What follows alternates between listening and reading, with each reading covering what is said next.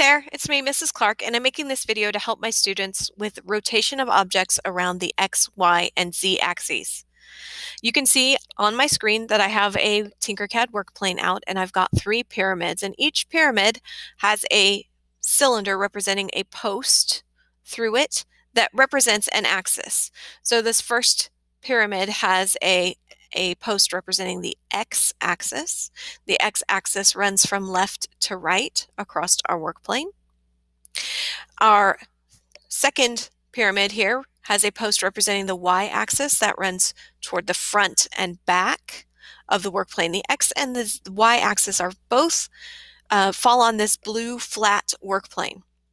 This third axis is the z-axis, and the z-axis sticks up out into the air. If you think about that, the salute, your thumb represents the z-axis. So it's going up into space and then, of course, also down into space. And I can show you that really quickly by placing a second work plane on here.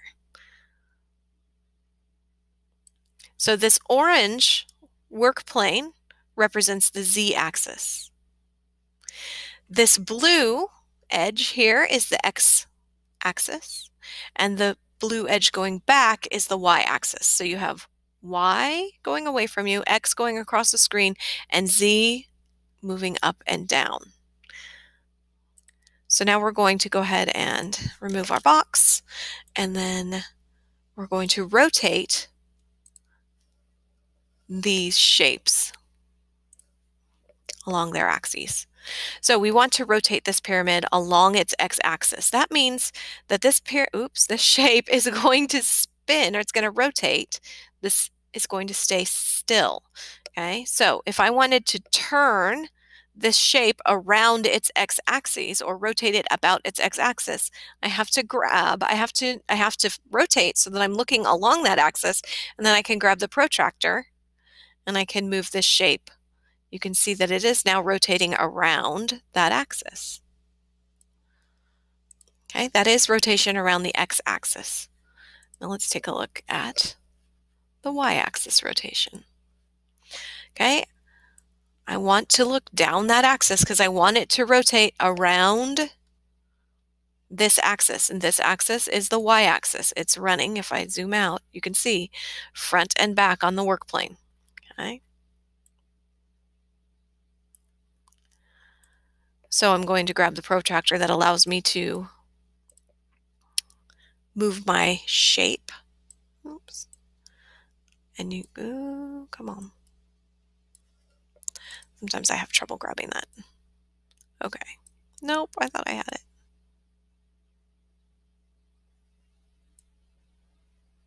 There we go. Now I'm rotating this pyramid around its y-axis. The y-axis stays still and the shape moves around the y-axis. Finally, we have our z-axis.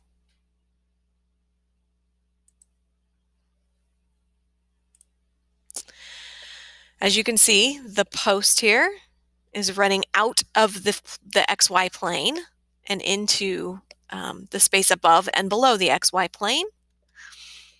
So when I want to rotate around, that means the center is going to stay still, and I'm going to move this shape. The base of the shape is going to move around. Nope, that's the wrong direction. Here we go. Grab that one up there.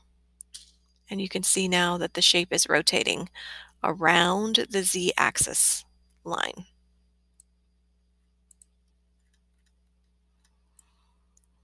So I have just rotated all of my shapes in space around their x, y, and z axes. I hope this video was helpful for you. Have a wonderful day.